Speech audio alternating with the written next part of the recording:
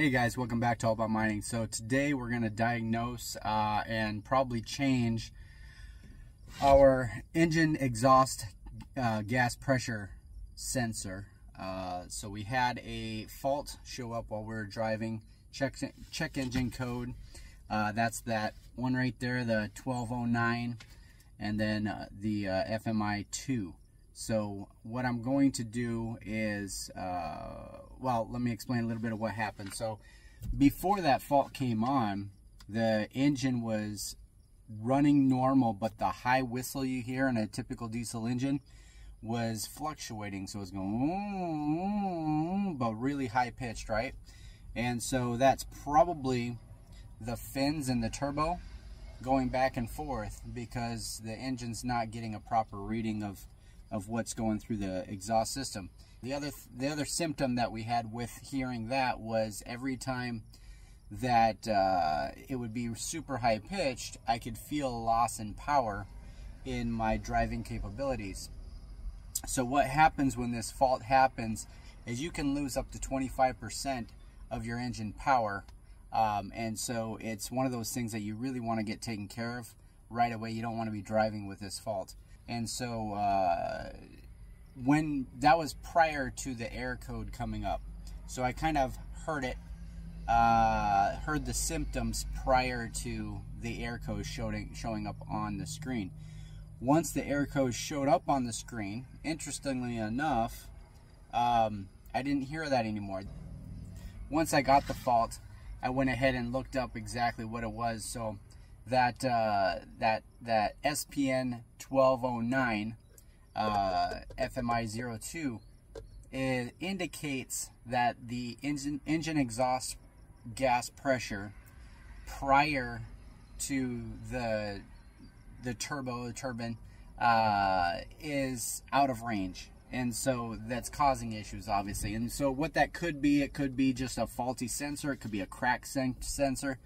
Sometimes when guys get to washing their truck, they stand up on the engine and they break things. It could be clogged sensor, it can be a clogged port right there where it plugs in. Or it just could be wiring problems. You could have a loose wire or corroded wire. Some places have rodents that'll get up in the truck and chew in the wire. So just things to watch for. So that's troubleshooting, trying to figure out what this engine, this sensor is. So what we want to do is we want to get out, we're going to inspect the wiring harness that leads to that, check for any damage, corrosion there. We're going to take the sensor out, clean it, check the port where it plugs in, and you can do some cleaning in there, but more than likely we're just going to change the sensor. And so the sensor itself, I'll put down in the description what the item number is for this truck. This is a Cummins X15 LT625. So just if you have that engine, that part number should hopefully work for you. So I'll put that down in the description below. And let's get to it. Alright, so here we're on the passenger side of the engine, and here all your exhaust goes through here. But before that, on this engine, it's actually going to be back tucked up in here.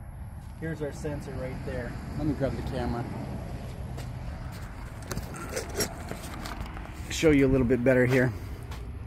So right here out of the exhaust, there's this line that comes up and runs up right up to where that sensor is right there.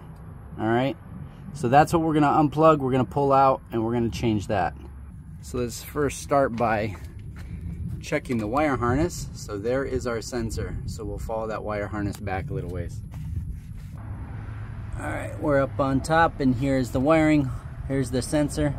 Here's the harness and the connections. And everything looks pretty good. So the wiring looks fine, other than the people who sold this went ahead and painted over everything, so everything's got red on here. But we'll go ahead and pop this off. Need a flathead screwdriver to get in here. I'm going to push this little white pin over, and then it should just pop off. Okay, first we'll check this. Here's that little white pin that slides over, alright?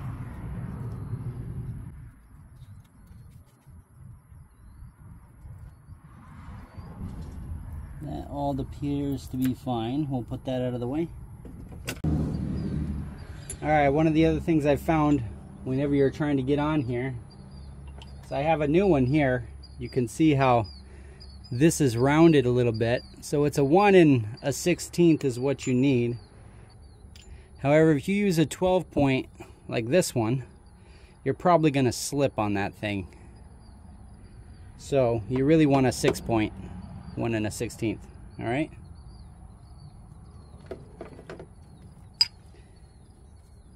Let's take that sensor off.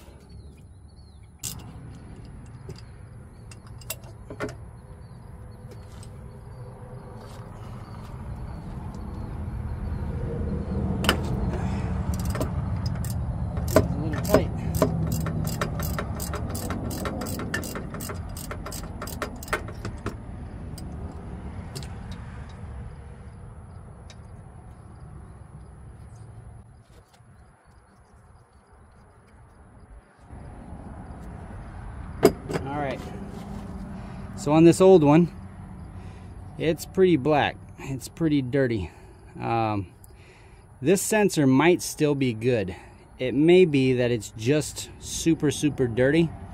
So what I'm going to do is I'm going to clean this up. You could just use some airflow sensor cleaner.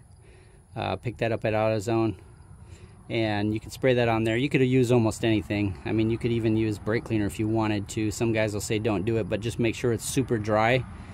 All that moisture has to dry. Don't put it in wet. But I'm gonna go ahead. This doesn't look like it's cracked around the base at all. A lot of times when guys are cleaning their truck, they'll stand up on top of their engine and their foot will hit this. It'll break this, either just fracture it a little bit or completely break it off. But yeah, so we'll use this as a backup in case we need it later. I'm just going to go ahead and clean that off. And here's the new one. So we'll go ahead and put this one in there and get it going.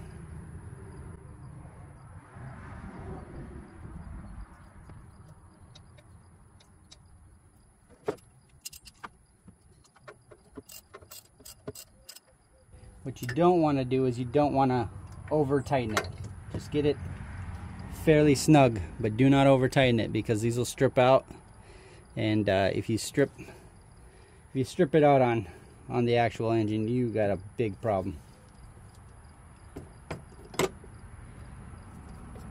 All right, now this does rotate a little bit because it's actually completely opposite the way of the one that came on or was pushed on. So we'll put that plug back down on there, and then, excuse the military jets flying over, the sound of freedom.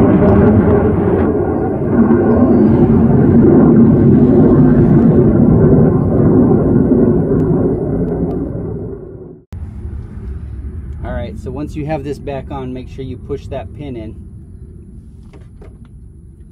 There's actually a little metal cover that goes over this.